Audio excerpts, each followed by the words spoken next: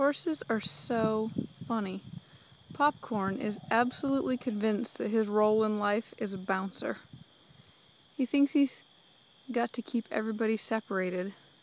So today, I just put this Palomino horse out with him for the first time. But Vaquero, his buddy, is out here too, and he just absolutely will not let the Palomino meet Vaquero.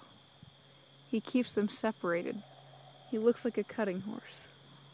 So here comes Vaquero running into the picture.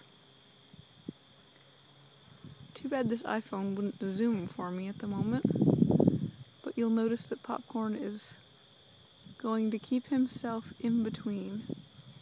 He does a great demonstration of cutting. Those two almost thought about meeting right there. Popcorn's driving Vaquero away. He has no particular care for the Palomino. It can be anybody. He just keeps everybody, when you first introduce him, his role, he automatically puts himself in between everybody.